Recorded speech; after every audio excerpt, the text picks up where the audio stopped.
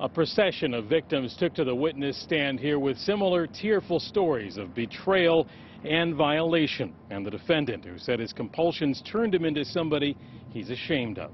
37-year-old Carl Lant was originally facing hundreds of charges with his accomplice Melissa Wenkenbach for hiding video cameras inside locker rooms at their workplace, Uline, and at the Recplex, both in Pleasant Prairie. Prosecutors say Lant compiled such a vast amount of video from the cameras, if strung end to end, they'd play 880 days straight without stopping.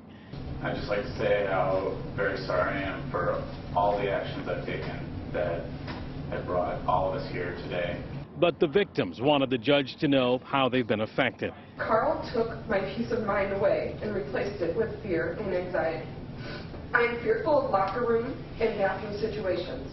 They spoke tearfully about how their lives have changed in the past year and a half since the cameras were found. He's victimized so many people. He's a sick individual, and I hope he gets the maximum.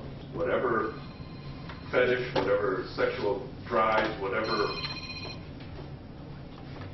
compulsions he had, got a hold of him, got the best of him, got him to not appreciate the consequences. I've always tried to live my life in a way where I was positive to other people, and I obviously have failed at that as bad as anyone could do.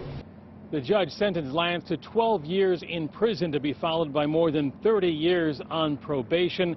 His accomplice, Melissa Wenkenbach, will be sentenced next month.